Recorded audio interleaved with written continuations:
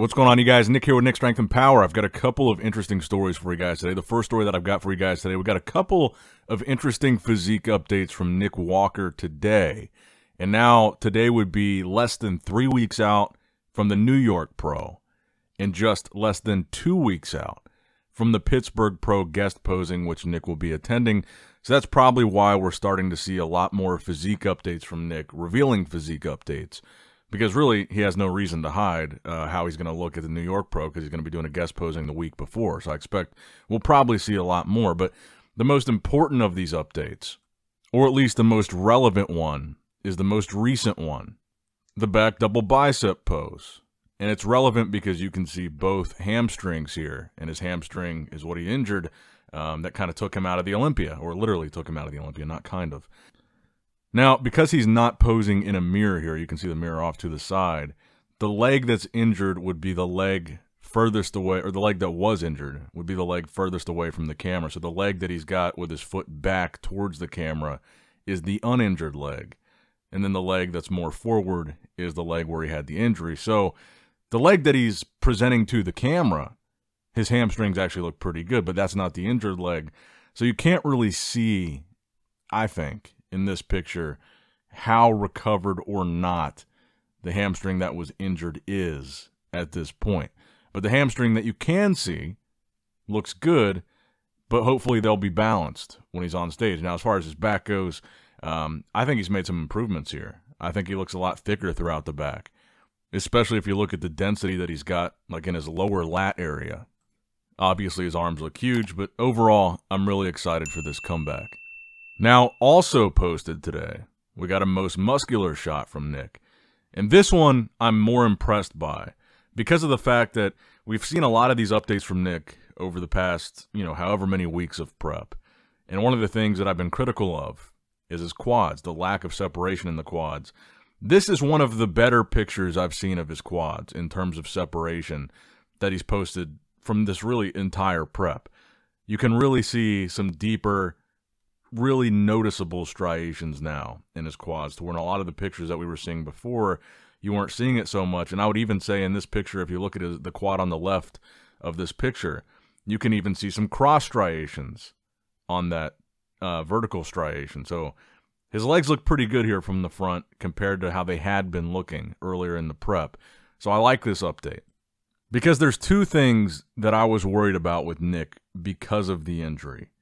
Number one was his training, because if he was training through the injury and trying to recover from that injury, I wondered how much it would actually change the way that he trained his legs in general. So not just the question of would he recover from the injury, but would that process of recovery and trying not to re-injure it, would that change his training in a way that would affect the way his legs looked overall, including his quads? Because even prior to the injury, his quads were kind of a point of criticism when he lost the Arnold Classic to Samson Dauda. Now, the other thing was, is he going to be imbalanced because of the injury? Is that affected hamstring going to look noticeably different than the unaffected side? But looking at this update from Nick, I'm a little bit more confident in how Nick's quads look.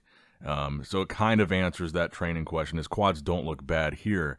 But I do still think in some of the updates, they were lacking that separation. So hopefully this translates to the stage. And then this isn't from today, but this was from this weekend. Nick posted a side shot of his legs. And I believe this would actually be the affected hamstring. So like the back double bicep pose, in that picture, like I said, the hamstring he was putting towards the camera was the unaffected one. Based on this would be the hamstring that was injured, that he's presenting to the camera, and he's got some meat on there. He's got some hang to that hamstring. It doesn't look like it's like atrophied or small. So now that we've seen a really more complete look at Nick Walker's physique, I want to ask you guys again what you guys think about the New York Pro. Can Nick Walker be stopped? Is he just going to come in and win this thing easily, even though this lineup is shaping up good? I mean, we've talked about all these new men's open guys that are coming into the lineup, but you can also not forget Angel Calderon will be in here, 212.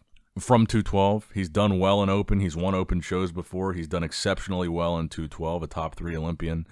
And you got Quinton Araya, Martin Fitzwater, Tonio Burton, Tim Budashim, a really nice lineup shaping up here.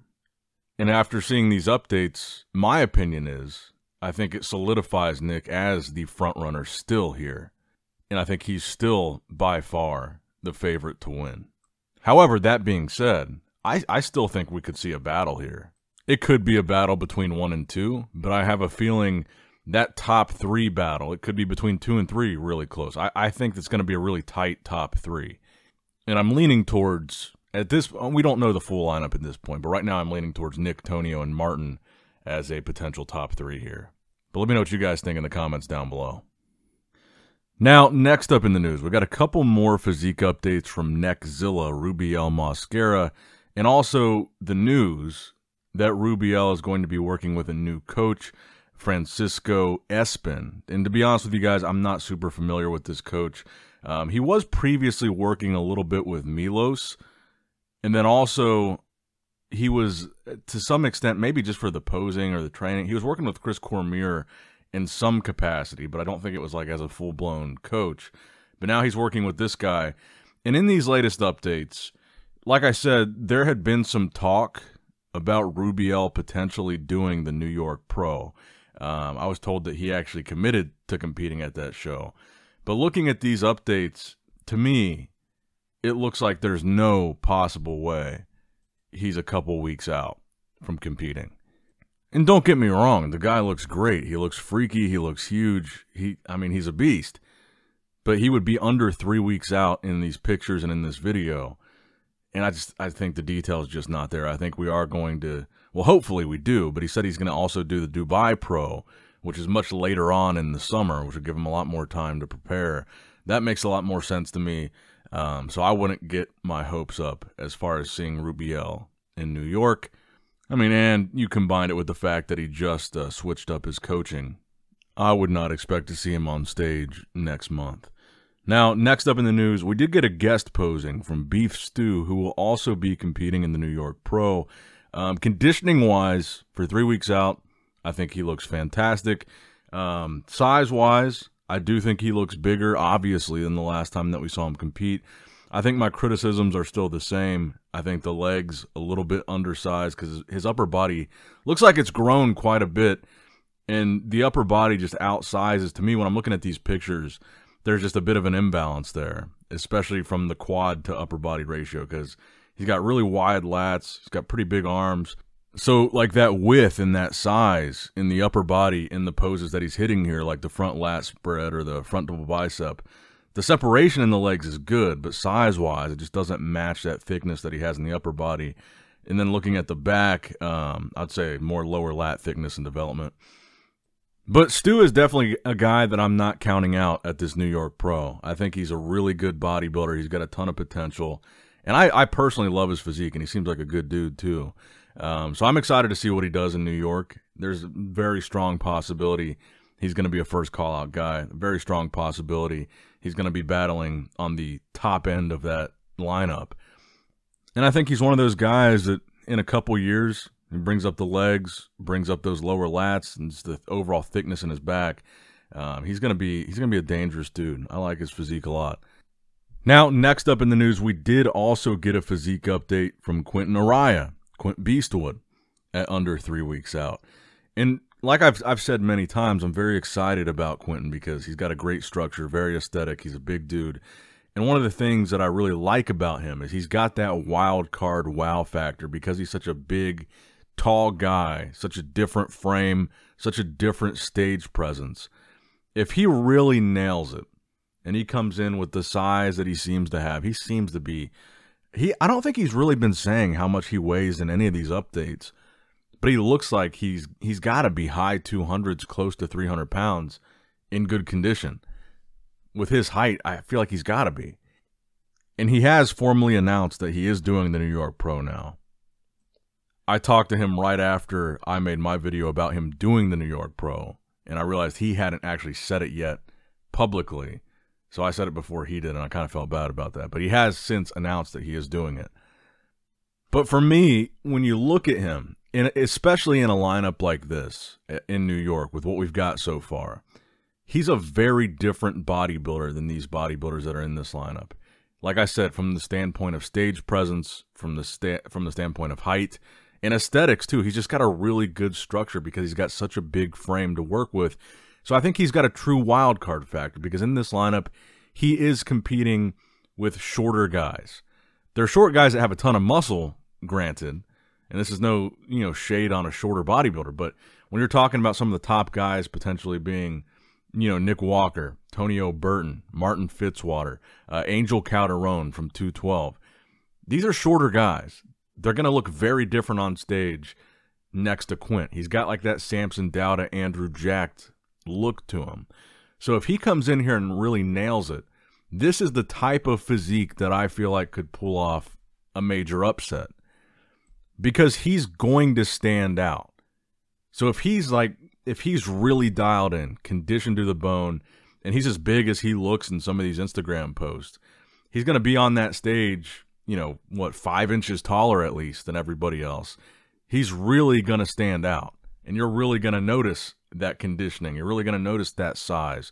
You're really going to notice that aesthetically pleasing physique because he's going to be really standing out in this lineup.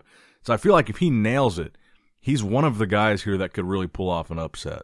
And by upset, I mean he's never won a show of this caliber before.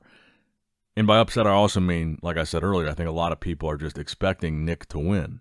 So I think any result other than Nick winning is going to be an upset. And when you compare him to like Andrew Jacked and Samson Dowda, the difference is, maybe Andrew Jacked has a little bit more of that 3D round fullness to his muscle bellies that makes them pop a little bit more than Quinton's. When you compare him to Samson, maybe Samson's has a little bit more muscle maturity, a little bit more size. But overall, at least in these updates, he looks like he could stand right there with him, and I think a comparison with Andrew Jacked and Samson Dowda is a good comparison for him.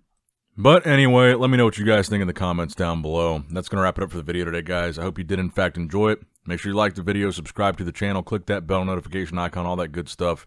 And as always, I love you guys, appreciate you guys. Nick Strength and Power, signing out. All right, guys, don't forget to click that like button and subscribe to this channel if you enjoy the content. Also, check out my Instagram at NickStrengthPower. My Facebook page, which is simply Nick Strength and Power. My secondary YouTube channel, Nick Strength and Vlogs, for vlogs and bonus content that you will not see on this channel. And consider subscribing to my third YouTube channel, Nick Strength and Pokemon, which is all things Pokemon and trading card games, completely unrelated to this channel. So if you're into that, give that one a look. And all links to merchandise and social media will be in the description box below. If you guys want a Nick Strength and Power t-shirt, that will be in the Shopify link below. Have a great day.